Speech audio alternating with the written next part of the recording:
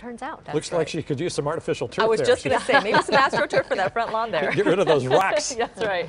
All right, so very cloudy the last couple of days, increased onshore flow, and even some morning drizzle. That's all going to come to an end here in the next 12 hours. No? You're saying no? Really? No. A lot of people are writing me. They're saying, we want warm temperatures. Where's the sunshine? Well, it's coming. It's going to be here this weekend. Up to Sky 9 we go. Stu Mendel and the rest of the crew out over Burbank taking a look at that sunset here in Southern California. Just beautiful. We get the little bit of haze in the atmosphere, a little bit of cloud cover, and boy, it makes for beautiful sunsets in the Los Angeles area. Thank you so much to the crew in Sky 9. Very nice stuff. All right, let's go to the numbers. We'll start there.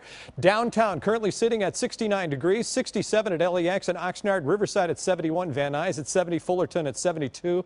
After hitting a daytime high today at 76 degrees downtown. Our normal, remember, is 83, so well below normal. Low pressure exits the region tomorrow. That's our main headline. The marine layer begins to thin out, and that means sunny and warmer by the time the weekend rolls around, and there's a lot of folks looking forward to that. So we were left with hazy sunshine throughout the day today. Deep marine layer presence again, so much so we had drizzle up and down the coast. The onshore flow continues, although starting to ease up a little bit as the low exits out. The marine layer thinning out as well.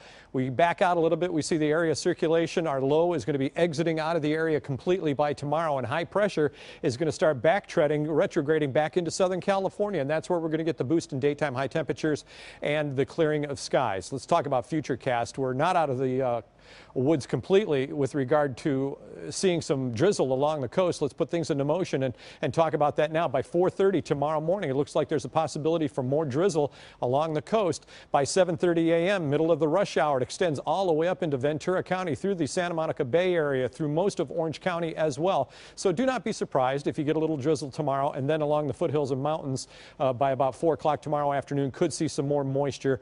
We clear out nicely, and then Saturday morning, not as much, as that marine layer starts to thin out as we head into the rest of the weekend. Things look a lot better as that high pressure starts to build in. So cloudy skies overnight tonight, 62 for the overnight low.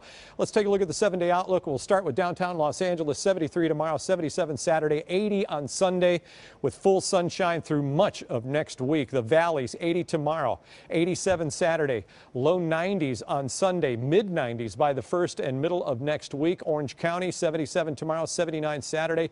Lots of sunshine for the weekend.